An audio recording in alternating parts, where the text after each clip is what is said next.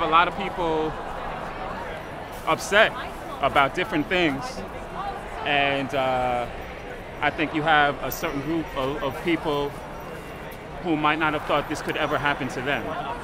You know what I mean? Like, well, no, that happens over there, right? Or that happens in that neighborhood.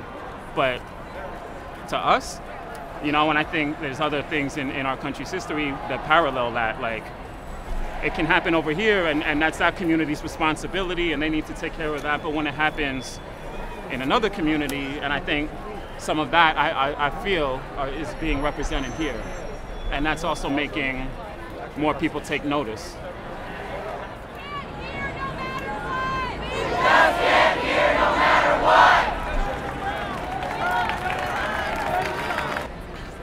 It doesn't have to be like this. There's plenty of resources to go around. There doesn't have to be people starving on the street or freezing in the winter.